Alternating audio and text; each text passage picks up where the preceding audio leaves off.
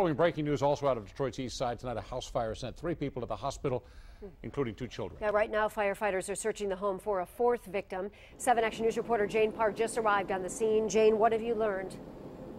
Well, we can tell you that neighbors on this block have been waiting for any word from firefighters who appear to still be searching for at least one person trapped inside that home. This is the 5900 block of Marcus Street, just off Mount Elliott on Detroit's east side. Now, if you take a look at this chopper video of crews battling the flames earlier, the fire left the house completely gutted out. We ran into a man who lives just down Marcus Street. He says his longtime neighbors lived in that house, and as soon as he heard screaming, he and his brother ran across the block to see if they could try and rescue anyone.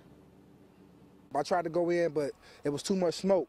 There was too much smoke. You couldn't even see your hand. I just know I ain't planning on coming out of my house seeing my neighbor's house on fire like that, you know? That's crazy. That's just crazy.